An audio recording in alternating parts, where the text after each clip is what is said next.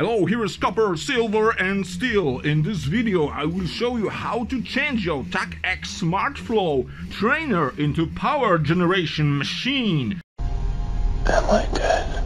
So if you are interested how to do this and load your batteries, just stay tuned and we will start very soon.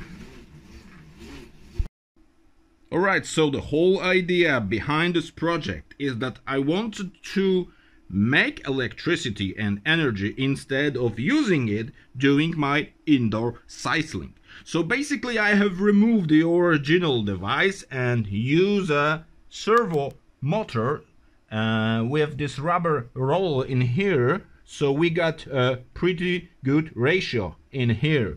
So this is three-phase 460 volts AC current that flows directly into this device. This is a part of my wind turbine controller. So basically we have here an rectifier, full bridge rectifier, three-phase.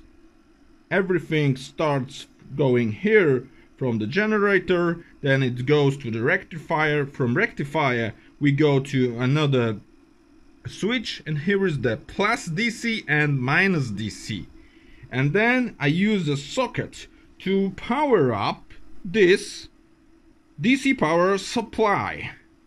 Very important thing that this device actually can work on DC current voltage from 110 into 230. So basically you have a great output, very stable, depending on the variation from the generator, from the bicycle. But here you can have a very good and stable output. So you can limit current, limit voltage, and as in my case, I'm using it to charge my lithium iron phosphate batteries in 24 volt system. But there is no problem to use it and to charge, for example, my 48 volt 60S configuration of lithium iron phosphate. So I hope you have the idea how to build it.